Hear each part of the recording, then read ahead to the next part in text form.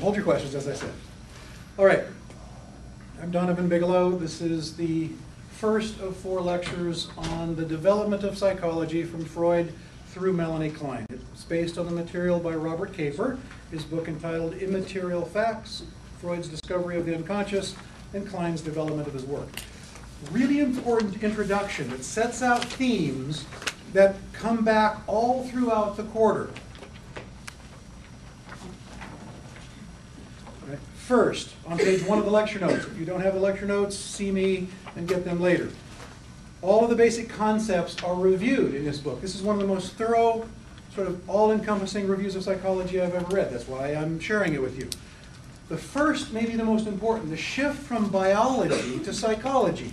Up until Klein, and up until at least halfway through, 2/3 in fact, of the way through Freud's career, he was a biologist of the mind. He really thought that the human mind worked in the same way a hydraulic machine worked, that the physiology of the body worked. Why should the mind work any differently?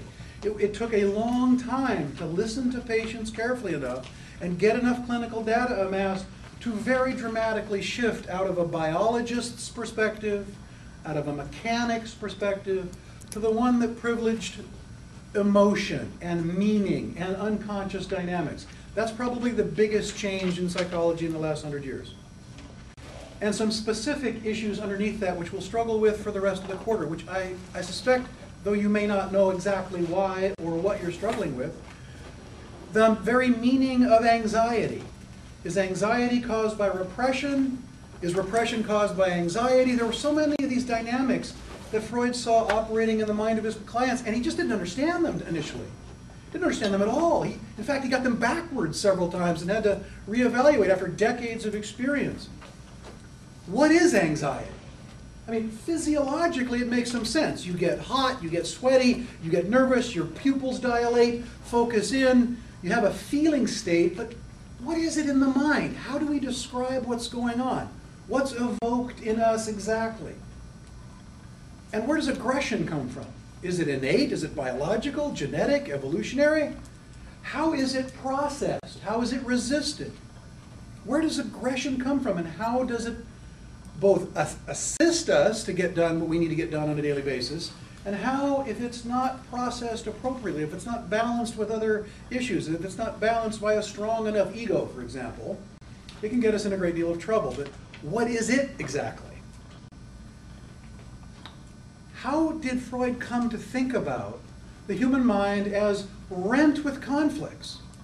Up until Freud, it was mostly assumed that the human mind was a unitary thing, that who you were was who you were. But it occurred to Freud, because he listened to his patients very carefully, that the human mind is riven with conflicts and splits and parts pulling and hauling against each other. One of the sources of anxiety, he came to think. Okay? So how is it that we become in such conflict with ourselves so much? Not to mention the external world. The part that Hannah Siegel mentions, and Hannah Siegel was one of Melanie Klein's analysans. That means she was analyzed by Klein herself and ended up doing a great deal of writing along with several others in the post-Kleinian movement that remains to this day profoundly influential. But the thing that she notices initially is that Klein's great innovation was the ability to take Freud's work with adults and translate it to children. That what she saw in children's minds was effectively the same thing that Freud saw in adult minds. Complexity, conflict, anxieties, fears, hate, love, devotion, in tremendous measures. She saw a complexity in the minds of very young children that no one had thought about before, no one had been able to see before. And she explored that at length for decades, and we'll get to that later on. The quote at the bottom of page 1 of the notes, the slow privileging of psychic reality and the relationship with the external factor. Okay, first day of class I talked about the inevitable integration between genetics and biology and the environment. Nature versus nurture. For decades and decades people asked, well, did he do that because of biology and genetics? Is he an alcoholic because he's got the alcoholic gene? Which doesn't exist, by the way. Or did he do it because his mother dropped him on his head too many times?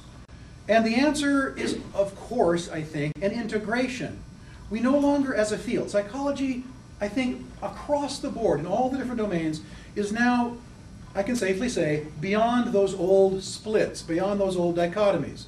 No one in the field now answers the question, no one who's competent, answers the question, why did he or she do this thing, by citing either genetics or environment in any pure way. It's always a mix of both.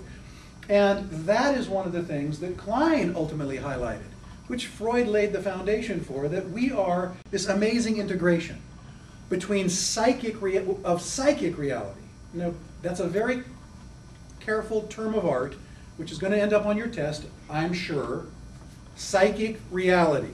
It is a combination, an integration of all of your biological, genetic drives, instincts, however you want to label them, and the perceptions, your experiences in the world, your nurturing environment in childhood, your identifications, your introjections, all of these different words for basically the accumulated sum total of your experience as a child and young adult. That makes you who you are. That's your identity. This combination of genetics and the perception and experience that you have combined in this mix of psychic reality. Okay. Let's go back. First, a cautionary note. In the first chapter, Immaterial Facts, Dr. Caper relates some material by a thinker named Bion, along with Siegel, one of Klein's first, major analysts, who subsequently is maybe now the most influential person beyond Anna Freud and Melanie Klein. Probably Bion is right there next. His writings have become quite impactful all over the world. And he throws out, Dr. Caper uses Bion's example as a cautionary tale. Because almost every one of you thinks of the human mind as some sort of machine, like a computer. Language in, language out. Garbage in, garbage out. What did I learn today? I see it, I learn it, I do it. Okay, very simplistic, dynamic model of human mental functioning, which is exactly what Freud started with, but isn't what we have anymore. And I'm going to challenge you all the way along to realize that the way you have traditionally thought about human mental functioning no longer is very helpful, and in fact may be at the very core of many of your problems on a day-to-day basis. If you don't understand how the mind really works, it's really hard to change. You can't fix a car engine unless you know what all the pieces and parts do. Same thing with the human mind, but the additional step is critical. The human mind is not like a car engine. You can't take it apart and put it back together with new pieces and parts, because there's something about being human, there's something about the mind that's greater than the sum of all the parts. The essence of your identity. And you all feel this. I know you all feel this. There is no way you feel like an assemblage of pieces and parts.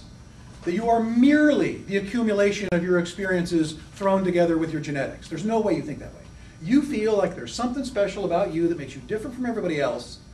And although your identity abides over time, that the sense of yourself is consistent over time, there is a sense of yourself as something more than just an accumulation of experiences and genetics. That's what I think ultimately, where psychology ultimately has gone, to try to understand what exactly that is, how to think about the mind. And Bion emphasizes the danger, of the continuing danger, of thinking about the mind using purely mechanical models. We got to get away from that. We can't do that. We're in some serious trouble. But let's start with that, because that's where Freud starts, and that you still think that way, in many ways, is a direct derivative of Freud's thinking 100 years ago. It became sort of the cultural norm. It's just now changing decades and decades and decades after Freud's dead. But the residual cultural lessons, which slowly have permeated society, have now become so common that most of you think that way. Did you know you're all Freudians? You're all Freudians. You didn't even know it. Many of you have never heard the name Freud, certainly not anything that Freud had written before. But it turns out if you're human in a Western culture, and if you're human in almost any culture now, His influence is pervasive. And so let's start with it. Freud's early model of the mind, I'm on page 2 of the notes. He really thought, consistent with his training as a neurologist, that the human mind simply functioned in the same way any other bodily organ functioned. A mechanical network of neurons in which electrical charges were stored and transmitted. He thought that the mind was just the sum total, mechanically, of all of these electrical discharges of neurons. The neuron had just been discovered. It was very exciting for them. If there was mental illness, it meant you had some sort of electrical problem. Your circuits weren't working right. Some charge was being built up, and it was over-excited or over-hot, for example. You could burn out a fuse. And that's how he thought about it. So his treatment therapies initially were designed to figure out how to get at that electrical discharge, to get at whatever it was that is causing those electrical discharges, those neuronal discharges, to build up to the point where it was interfering with the rest of your functioning. And what did he come to the conclusion to? In most of his female patients, he came to the conclusion, well, let's see, what would cause that kind of thing? Well, it must be childhood abuse. And given that most of his patients seemed to have some sort of sexual dysfunction, he surmised that it must have been some kind of sexual abuse. Therefore, sexual abuse causes mental illness. Therefore, if he can get back at what really happened and get that cathartically released, let that get back to the memory of it, if he could, he would then allow that energy to be discharged and the symptoms of mental illness would go away almost magically. Cool theory. How did it work out for him? It didn't. It started, he thought he was having great success. It turned out that the truth was he was very prestigious. It was an honor to be seen by Freud. And if he was telling you you were getting better, you got better. It tended to be a little placebo effect. If Freud was treating you, well, you must be getting better because he's so famous and he knows so much. And it appeared that even Freud got caught up in that a little bit. And the truth was he ultimately had to admit that his method wasn't working very well. Then he looked back at his case notes and he kept listening to his patients, and he ultimately had to admit that this way of thinking about the mind wasn't really working very well. Now, that left him with a problem, because he dedicated most of 20 years to this model of his mind, and the whole thing looks like it's about ready to fall apart, page 3. He called it a disaster initially. I mean, imagine working for 20 years in a field, and you discover something new that says virtually everything you've done for 20 years is now useless. What did he do when he faced that? He took a deep breath and went, okay, what have I learned? And what he learned was that it's not the memory that's the problem, but the subjective experience, and that subjective experience was never just based on the memory, that it was always in part, included the patient's own fantasy. Psychic reality kept intruding into his work, and he finally took a good look and saw it happening, recognized it for what it was, and realized that his patients' minds were dramatically more complicated than he had thought they were under this old, simple, mechanical model. He realized that it isn't the thing, it's the meaning of the thing. How many times have I said that already? I'll say it more often. That when a patient is exhibiting certain symptoms of mental illness, we have to recognize that it isn't just a straight line, linear derivative of some childhood experience. That they're actually participating, that the symptoms have meaning to this person. I've never met two patients with the same mental illness. I've met two patients that are both depressed. I've met two patients that are both schizoid. I've met patients that are psychotic. But they're never that way in the same way. It's always a mix. You've met people who have the flu. It's pretty much the same flu most of the time. You do pretty much the same stuff. Not true in mental illness. Freud sort of saw in the diversity of his clients an indication that what he was dealing with was not a simple mechanical model. And so he shifted. He realized he was dealing with something much more than that, much more complicated than that. And that's where the idea of psychic reality came from. This mixture of perception and emotion-laden fantasy, and more important than external reality in terms of neurosis. You don't have to be abused, neglected, mistreated as a child to be mentally ill. Not at all. Okay? And he references a man named Charcot, who was a French neurologist in Paris, who he went to train with in his early days as a medical student. And Charcot was an interesting character, a bit of a flamboyant. You might even call him a narcissist today. He was pretty proud of his showmanship, and he would have dozens and dozens, hundreds of would-be doctors, doctors in training, even experienced doctors, would come to him, and he would treat these neurotic patients right in front of them all, which is interesting. And he had pictures of them, and the one thing he did that made sense to Freud, and the one part of his method that remains today absolutely valid, is that he listened. He listened very carefully to his patients. He came to the wrong conclusions quite a bit, but he always said that it wasn't theory that should help us diagnose our patients. It's what the patients tell us, and we should listen without being blinded by our own prejudices. Now, what Freud discovered, this is a lot easier said than done, that if you think a certain way, if your mind is a function of your experience and genetics and your accumulated experience, all in this amalgam of psychic reality, then how do you change? You don't change very easily, and you don't change very quickly, and you don't change very well most of the time. It's painful to change. It's difficult to change. None of this surprises anybody in this room, I hope, because you all know it's true. But this explains, in a way, why, and it also opens up the possibility of meaningful change. One of the things that Freud has been accused of, and I think rightly, is that he was a determinist. Meaning, he ultimately became a bit, I don't want to say cynical, but he was not optimistic about how effective psychoanalysis was going to be. Because he understood how complicated, how deep the human mind was, how we resist change, how powerfully we are often in denial, even in the face of death and destruction. The old saying, people fear change more than death, I think is true. Have you talked to an alcoholic lately about quitting the bottle? Do you think they don't know they're killing themselves? That they don't know they're destroying their lives and all of the people around them half the time?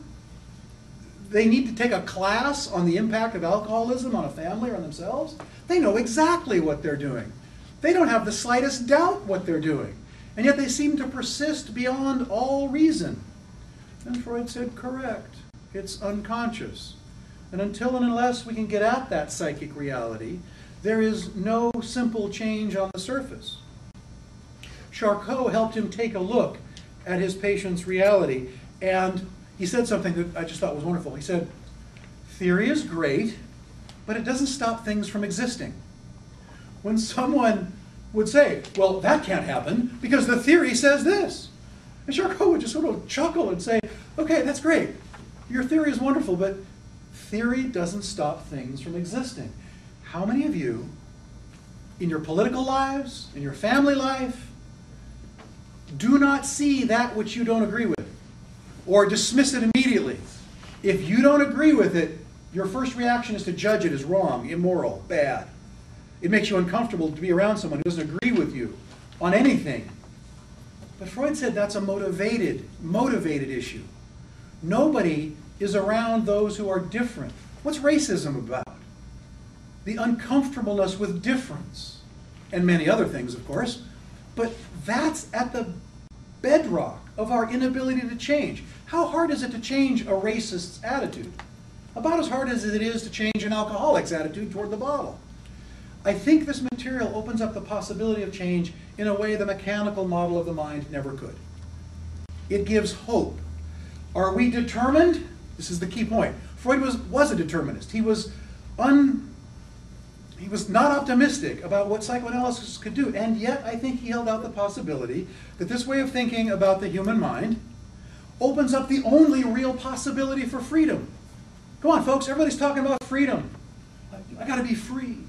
All the politicians are talking about liberty as if that could be just handed to you. Okay? This might be a way of thinking about your life that will open up possibilities for the only meaningful freedom you'll ever have. Because unless you can stop just doing what you've been trained to do, unless you can stop and recognize that it isn't just the way things are. Your reactions, your values, your experience, your understanding of the world and yourselves is determined by these things. That's true. And to be able to understand that, and to be able to understand specifically how that has happened, opens up the possibility of change the way nothing else can. That's Freud's sort of very reluctant optimism. Okay. I've already talked about Klein. Now, again, the big innovation for Klein, top of page 4 of the notes, Klein and the unexpectedly complex nature of the baby's mind. I think she took Freud's lessons seriously. And she looked at, how many of you have looked at children? I mean, really paid attention to them. What you find, if you're honest, is a lot more complexity than we were told. They aren't just little bundles of joy. Now, very often they are. But they're also little bundles of anger and rage and fear and anxiety. You see it in small children. When small children get angry, oh my God, they're angry. I hate you, kick in the shins. And when they say I hate you, is there any doubt that they mean it to the ends of their toes? Oh, right in that moment, they hate. They hate purely. And they get over it rather quickly. But it doesn't mean you shouldn't take it seriously and understand their experience of it. Klein did that more than anybody else ever had up to that point. Okay, so a few of them, real quick, I want to get through the nuts and bolts of Chapter 2, the psychology without a psyche, Freud's project for a scientific psychology. He wanted so badly to be a scientist in the old school way. He wanted to be respected by the scientists of his day. And he tried very hard to come up with this idea of the mind as mechanical, as a function of electrical discharges. It simply didn't work. And one of his first big breakthroughs was in 1905 when he published the 3 essays on sexuality. And in it, he laid out, for the first time, this question of childhood sexuality. That his understanding that children's minds, though he didn't quite understand the complexity of them the way Klein ultimately did, he got something that nobody else had got, and that our children have a lot more going on in their minds than we thought, but here's the kicker, a lot more sexually than we thought. They have fantasies, they have ideas, they have thoughts about where they came from and what mommy and daddy are doing behind closed doors, and what is that noise, and what does that mean, and what do I have, and what do I don't have, all right? So it shocked people. It horrified people. It still does to this day. I have students all the time in class read the little Hans case that you hopefully have read and just feel disgusted by it. It's grotesque. And my question is, who taught you that it's grotesque? Who taught you that children don't have these feelings, these ideas, these fantasies? Because they do, and they always have. There's some prejudice in our culture that says these things are bad, and we shouldn't think about them, and we absolutely shouldn't think about children having them. But it turns out they do. And if we pretend they don't, we do our children a grave disservice. Now, Freud was when I am one that believes that children need very firm boundaries. I am not an advocate of, oh, let them do whatever they want. Oh, no, no. The sexuality, the aggression has to be contained. Children need boundaries, and they need firm boundaries in order to develop health in a healthy way. That's obvious. But at the time Freud came up with these ideas about the complexity and sexual dynamics, and by sexual dynamics he did not mean a direct fantasy of adult-style sexuality in children. That's not what he said, which most modern readers of Freud misunderstand. He used the word libido, and to him that meant life energy. It was a libido theory, all right, of development that said this life energy. When he meant sexuality, he meant life in a much more broad way, okay? So when he said child sexuality, he didn't think about children having sex. That's not what he meant at all. And if you get over that little misunderstanding, then the rest of it makes a lot more sense. What he meant was children have an innate sense of awareness of their bodily reactions. When you see a child, a baby at the breast after a good feed, you see the look on its face, and it's in heaven. I mean, you could say it's almost orgasmic. The joy, the feeling state is much more than just, hey, good, I'm full now and I don't need to eat anymore. It's a much more embodied experience. Same thing with the other intense emotions. Tremendous anger, tremendous primitive emotional dynamics involved, and we've all seen that. We're less comfortable with the erotic element of children's experience. Freud was open to it. He tried to think about it and see what he was seeing, although he himself never treated patients. If you notice the little Hans case, Freud was talking to little Hans's father, who was relaying the events and then going back and using Freud's guidance to help his son. So Freud didn't have much experience with children directly himself. This material was so shocking, the section called A Scientific Fairy Tale. The most important doctor of the age in Vienna in 1905, the most important doctor who did anything close to psychology at the time, was the magisterial Kraft-Ebing. He was classic. He was arrogant. He was German. He knew everything there was to know about sexuality. And he listened in the audience with most of the European leaders on the issue. And Freud presented his 3 essays on sexuality in 1905. And sitting in the front row, apparently, Kraft-Ebing turns to his colleagues and in a voice loud enough for everyone to hear says, "It seems like a scientific fairy tale to me," and got up and walked out.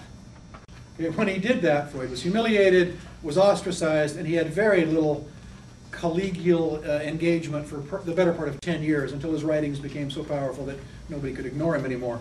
He called it "my splendid isolation." I think he was being optimistic. I think it was painful for him rather dramatically to be rejected by everyone. Okay, so question.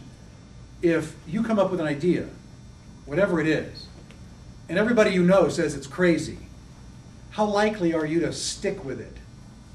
Most of you would bail on your ideas. Freud didn't bail on his patients, and that's what he thought he would have had to do. He was being honest with his patients like nobody else was. He was respected.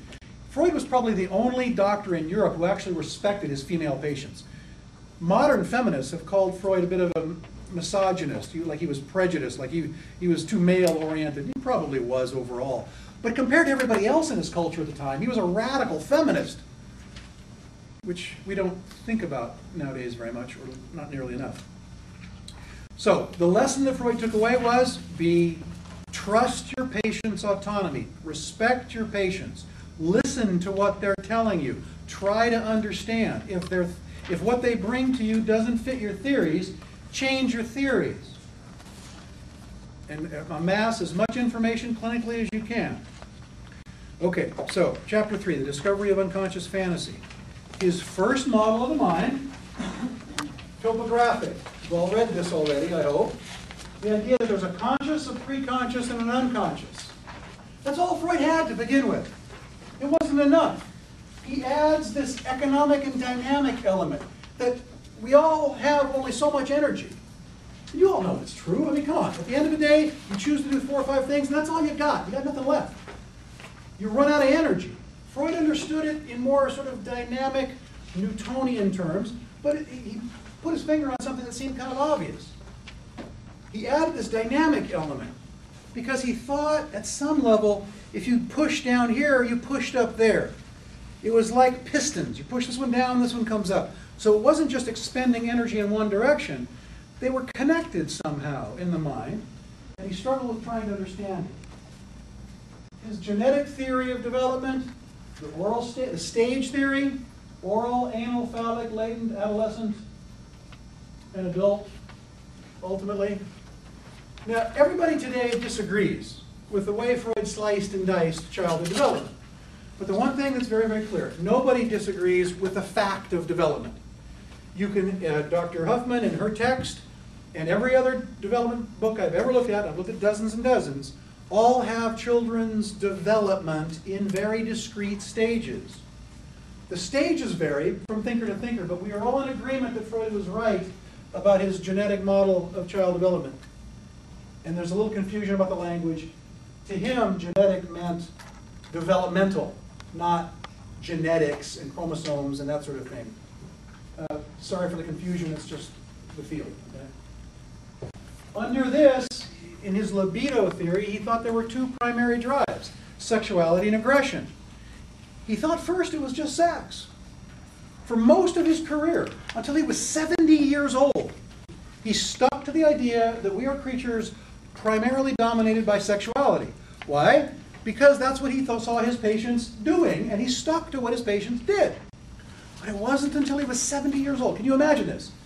You're 70 years old. You've been working since you were a teenager in this field, and you realize that you've left something out.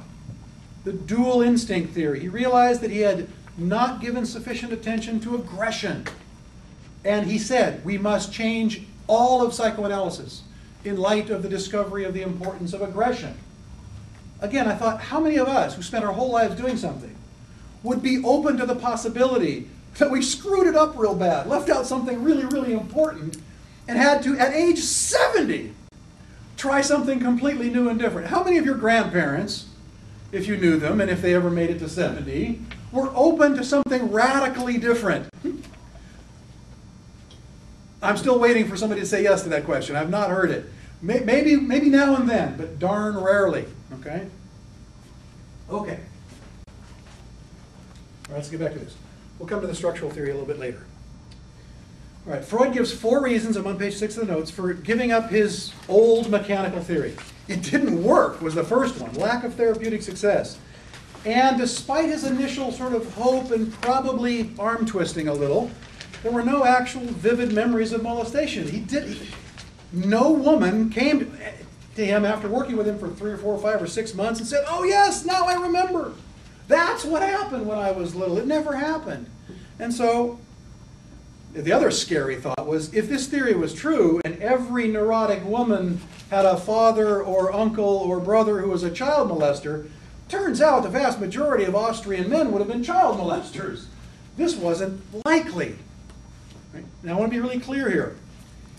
He never said, not once ever, that child molestation, sexual abuse, would not directly cause mental illness. He was very clear that it would, quite likely. In fact, does. He never hesitated, he never doubted that for a minute. And anyone that says that that's the case, that somehow Freud abandoned women, or somehow Freud didn't take into account sexual abuse, simply hasn't read Freud accurately. I've read him. He says it as clear as a bell. That kind of sexual and or physical trauma will cause directly significant mental illness in a large percentage of sexual abuse victims. No question about it. And nothing in the literature today says anything different. It's a little more clear in terms of specificity, but that's absolutely clear in Freud's writing and in the modern look at things. What he said was, there has to be an extra element, because there were several women who he knew had been molested because of admissions by the perpetrators, who themselves weren't hysterical. How do you square that with his theory? There were plenty of women who hadn't been molested, who were hysterical, and that didn't make any sense either. And so, following Charcot, he didn't try to make his patients fit with his theories, he abandoned his theories. At least that part of them that directly related the one to the other. All right. And this is where the mind started to get complicated. The web, impulses, biology, sex and aggression, aggressive drives, fantasies, this idea that we have in our minds that, in fact, what it makes up our minds, these fantasies, unconscious psychic fantasies, representations of our experiences, our significant others, our parental objects, our own self-objects, and they're all in this interesting, shifting, and yet stable relationship to each other. That's who we are, he thought, in a very crude way. Klein filled in the details, but Freud sort of got that this is much more complicated than his initial structural model of the id, the ego, and the superego. To summarize that, structural model of the mind. Freud published this in 1923 and said, okay, here's how he sees his patients' minds functioning. The ego is the center. The ego. The ego's job is twofold. Manage internal conflict between the id and the superego, and manage reality. The id is the unconscious storehouse of psychic energy. It's the primitive sexual and aggressive drives. Instinctual, evolutionary sex and aggression. The superego is the identified values taken in from the parents. If you steal a cookie now, you feel guilty. If you don't, you're a psychopath. But most of us feel guilty when we steal something. Why? Because we've taken in, identified with the role of our parents as lawgivers. And we have introjected, taken in, identified the internal parent wagging its finger at us. We punish ourselves when we transgress the laws of society. That's what guilt is. Internalized punishment of the self by the self. And Freud simply called that part of the self with the wagging parental finger the superego. But then the ego's got to deal with reality too. Here's my example. I think I've used it before. I'm walking down the street and I see a very beautiful woman walk by. Okay, what kind of position am I thrown into? My id, what's my id say? Yeah, get it now, right now. Id doesn't like to wait. Okay? The superego says, how dare you even think that way? Shame on you, you guilty thing. You must not. And the ego says, all right, look, id, I'm down with this, I'm cool, we're gonna do our best, we're gonna try to meet your needs, I get it. Superego, chill, I'm on it, I'm gonna be respectful, I'm gonna be responsible, I'm gonna do it the right way. So then you gotta deal with reality. Then you've gotta approach her and talk to her in a way that's conventional, in a socially acceptable way. And the ego is in charge of handling that reality. Here's the take-home lesson. Every mental illness is a function of a too weak ego. Every mental illness is simply a self incapable of managing the tremendous internal complex conflicts that are evoked every day, and or unable, not strong enough to handle the difficult anxiety-based experiences of day-to-day life. It's hard to walk up to someone and start talking to them. Okay? If you feel insecure, if you feel unworthy, if you feel bad, not good enough, if you have issues that preclude that, the suggestion is that your ego isn't strong enough to manage reality adequately, that you're too drenched in anxiety, not strong enough to deal with the difficult conflicts in reality. So there's a million different kinds of mental illness. There's a book this thick, the Diagnostic Manual, with hundreds of variations. And within those variations, there are dozens of variations. As I said, I've never seen exactly the same mental illness twice. But they're all just variations on a theme. They're all just ego or self-weakness, insufficient to manage the internal conflicts or the conflicts that our daily life inevitably throws at us. Okay? All right.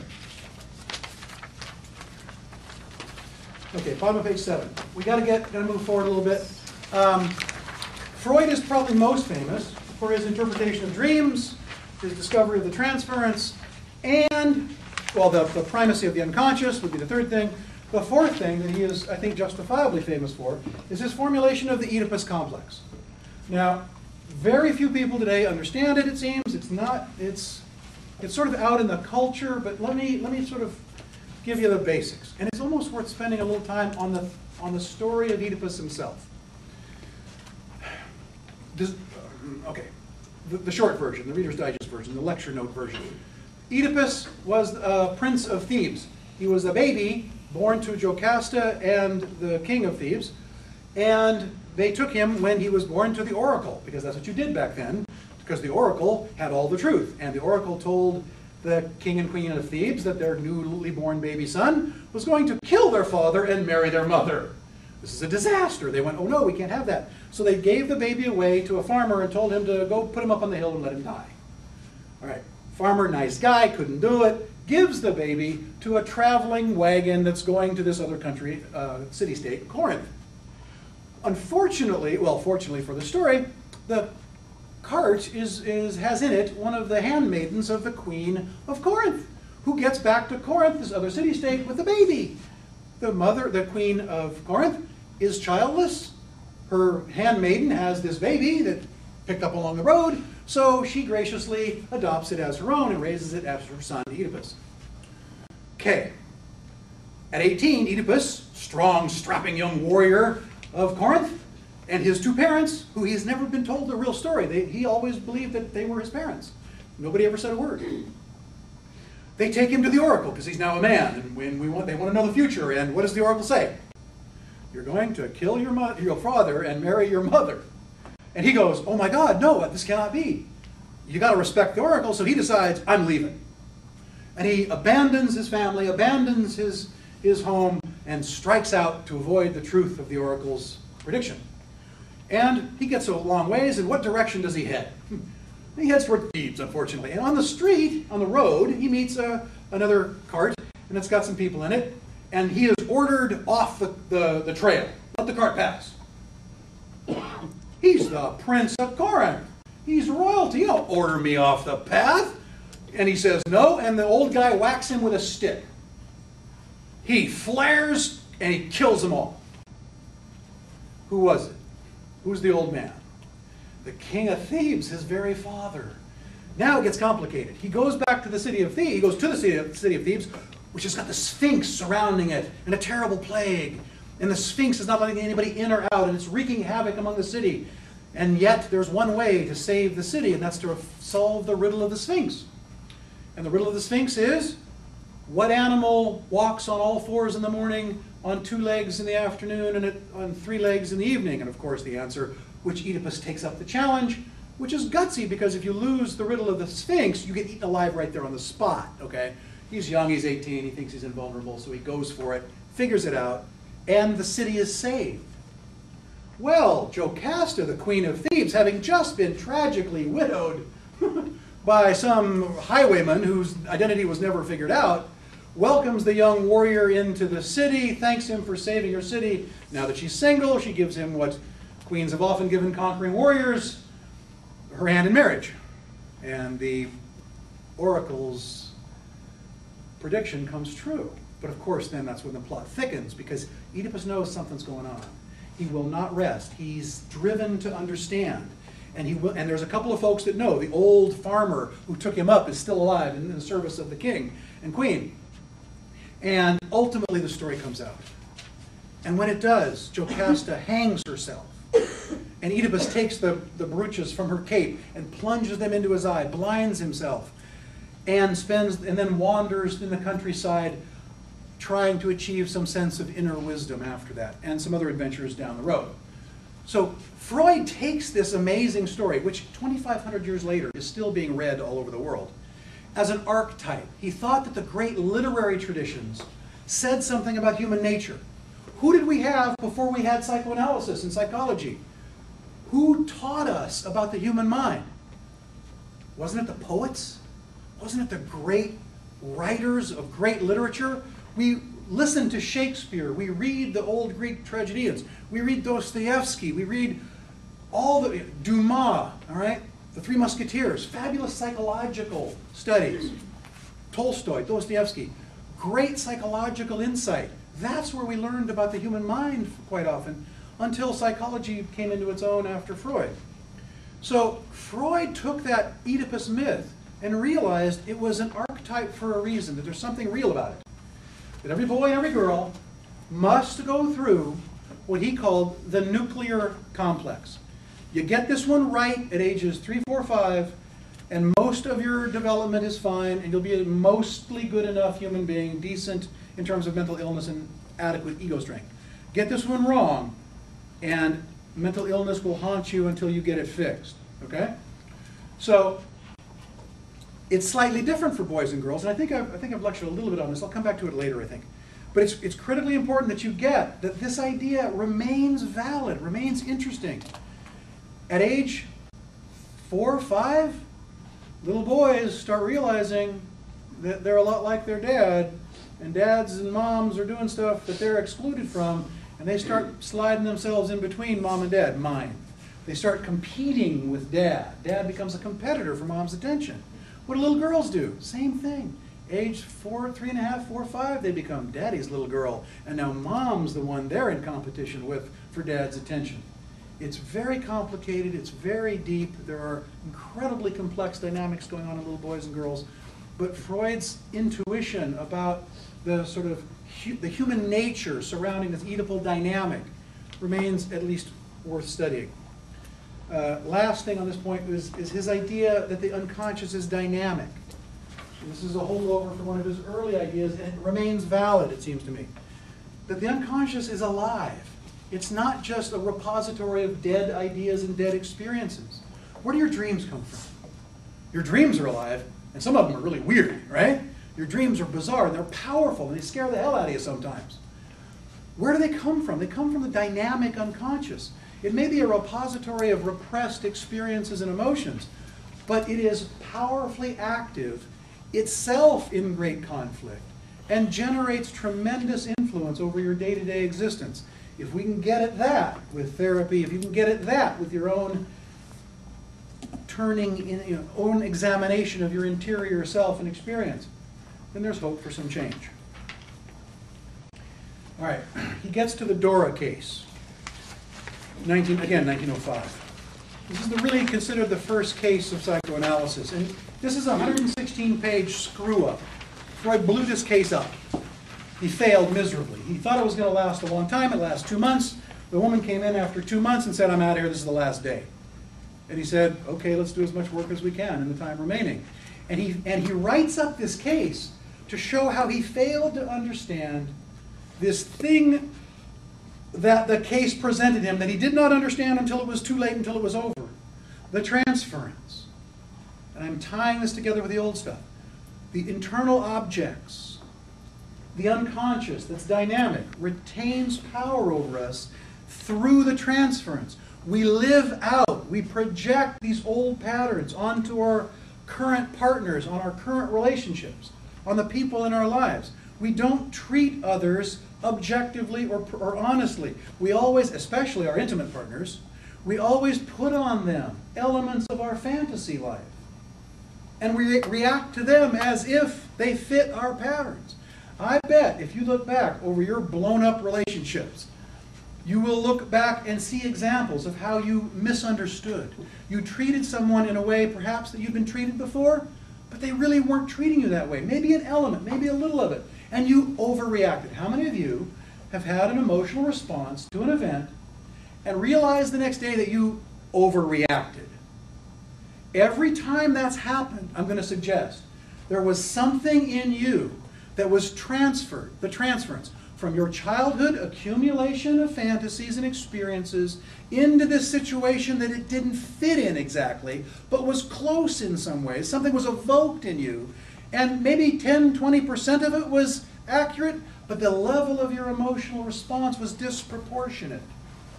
And that suggests you bringing something to the table. If you can figure this out, folks, if you can see when you do this, you will blow up a lot fewer relationships. That alone is worth studying Freud for. If you can understand the transference in your daily life, if you can stop and ask yourself, wow, I'm having an emotional response. Is this a feeling or a fact? Because most of the time, if you're angry, your only feeling is, you're making me angry. You're bad. It's your fault. I'm angry. The only way you can explain that is, you're an idiot. And how does the conversation go after that? If you start the conversation with, I'm angry, you must be an idiot, it doesn't work very well most of the time. If you can say, wow, I'm really angry, what's going on in me that might contribute to this intensity of experience? Is this person being an idiot completely? Or am I bringing something to the table here? Man, if you can figure that out, it'll save you a lot of pain and suffering. Okay.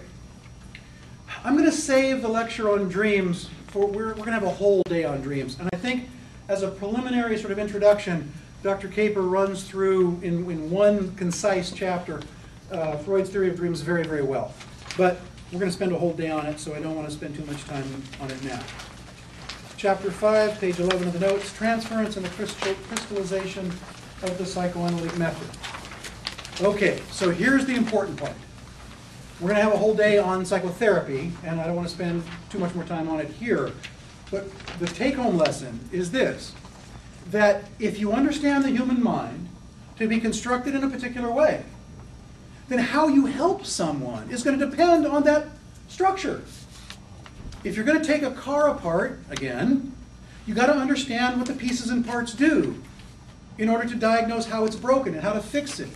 If you think the human mind works a certain way, then that's how you're going to do therapy. But if you're wrong, all you do is harm. Rule 1 by doctors, do no harm, okay? It ought to be the same rule for therapists. But that would mean we would have to agree on the structure of the mind, and we don't. unfortunately. Okay? So what I'm suggesting to you is therapists are dangerous. Therapists who don't understand how the mind really works are like mechanics who don't understand how a car is put together, but they're still throwing wrenches around on the nuts and bolts in your vehicle.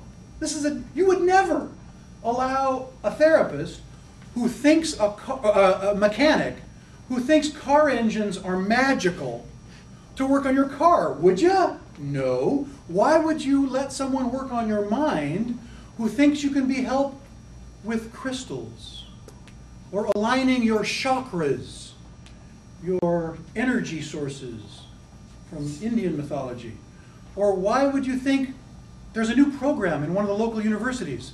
It's called drama therapy, where you use puppets and play acting and role play to enact scenarios that's supposed to be therapeutic. And you can get a master's degree, spend several tens of thousands of dollars in a drama therapy program where you can then go out and be a drama therapist and help people. It's this close. I hate to say this, it's this close to criminal fraud. They take your money, tens of thousands of dollars, in student loans that you have to pay back with interest, and they give you things that do not reflect how the human mind is functioning. Now, I get there are 7 perspectives in psychology. I get the theory of the mind is not, that psychoanalysis and this way of thinking does not have a lock on the truth of all of the mind. The cognitive behaviorists have a huge chunk of explanatory power, and I respect that. So do the evolutionary psychologists and the others.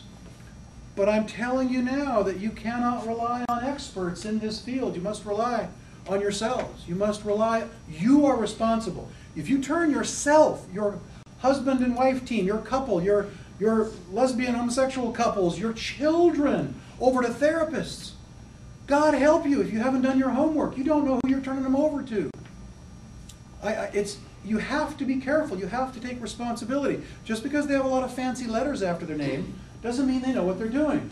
One of my goals in this course is to teach you enough about the basics so at least you can ask intelligent questions of therapists if you ever go to seek help. Because you need to. More of that on the day we get to therapy.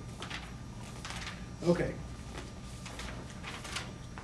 All right, I got to talk for a few minutes about the case of Little Hans, Chapter 7, a specimen case.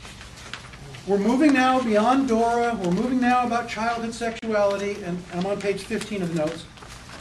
I got to talk for a few minutes about what Freud discovered in the Little Hans case. It only goes to 14. Okay, I'll give you some more later of the lecture notes. Take notes as best you can. Okay, you were supposed to read this material, so I'm hoping at least some of it made sense to you. Here's the nuts and bolts of the Little Hans case. It taught Freud how powerfully children are affected by A, fantasies, and B, how powerfully sexual or erotic those fantasies were. That little children have thoughts about where babies come from, about how daddy gives mommy babies, about what they get to do and what they don't get to do and why. And the Little Hans case I think is particularly useful for discussing how scary that is. How scary that is for children. You know what? This shouldn't be a big shock because, folks, how scary is dating for you as an adult? All right, you feel real comfortable on a first date? That's like a nightmare most of the time. First date? Come on. Anxiety. It's drenched in sexual dynamics. Does he like me? Does she like me? Where is this going? How long is it going to last? Is it going to be great? I'm scared, performance anxiety in every capacity. And what Little Hans instructed Freud is this is an old conflict. That sexuality, that relational dynamics are fraught with anxiety. And even children who we used to think had this ideal little life are in great conflict between the roles they play with and between their parents. And they're worried about their father and what Freud called castration anxiety. If you're trying to compete with your father to win your mother in the Oedipal complex, you must realize at some point that your dad is big and you are small. And if you compete too aggressively, you're in danger. Okay? And so how young boys work through that is important. But it's inevitable that it's there. How young girls work through the identification with the mother, and yet the competition with her for the father's attention. Ladies, isn't it true that that competition between women is vicious sometimes? Truth be told, quietly, when the guys aren't around, you admit it to each other.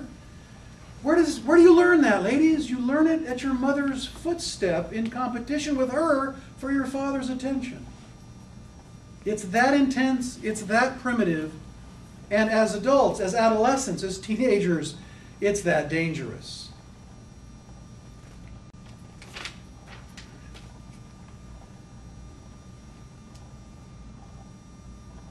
Okay. Sort of to summarize a little bit, Freud's idea of fantasy in this context he began to see even more complexity. Do the children repress their aggressive propensities? Or are their sexual dynamics, libidinal dynamics, transformed into something else? He wasn't sure. It was complicated. Where does aggression go? Where does sexuality go in childhood development? Those questions, I think, are still being asked and answered, at least tentatively, even to this day. The last thing that Freud, I think, came out of the little Hans case with is this idea of identification. And this you've got to get. Identification becomes a central issue in the structure of the human mind. How does one's ego become strong enough to manage the internal conflicts, to deal with reality? And Freud said, identification. That we take in experiences, loving experiences, nurturing experiences, strong, healthy maternal and paternal experiences of care and love and devotion. And in that matrix of paternal and maternal care, we identify with our strong and capable parents who give us an example to learn from. But more importantly, we at a very unconscious level take in their dynamics. It becomes our superego. It becomes our sense of identity, much more than just the superego. That's the vehicle by which the human mind is developed, according to Freud at this early stage. That we, in experiences with our parents, don't just learn from them cognitively. We literally take in the fantasy of them inside of us. And that becomes, in a direct and powerful way, the very nature of our sense of selves in the world. Those experiences lay the foundation. And the last point is that it's not a linear development, I think the way Freud initially thought. He thought that you went through the oral and anal and phallic, etc., and then if you were an adult and had mental illness, it was because you regressed all the way back.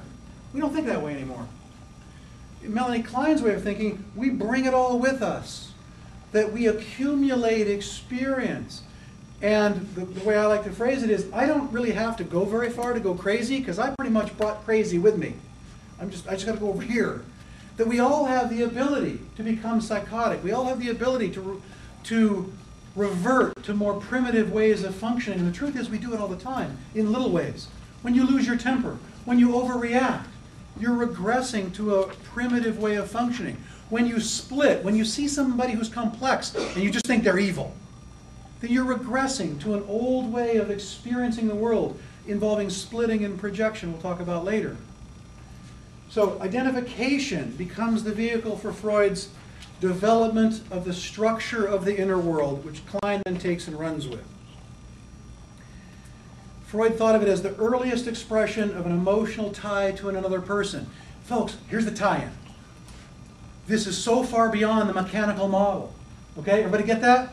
That this way of thinking about identification, the Oedipus complex, human relationships taken in, and building the structure of self and identity is just not anything at all like this mechanical, dynamic model of an engine of the mind. All right. It really becomes a psychology based on relationships, on emotional meaning, on the way we handle anxiety and aggression and sexuality, but in the context of the sense of myself as a strong individual in the context of this internal object relational dynamic. Most all of it unconscious and all of it profoundly powerful. All right, we'll take a break now and drive on with this material in the next couple of lectures.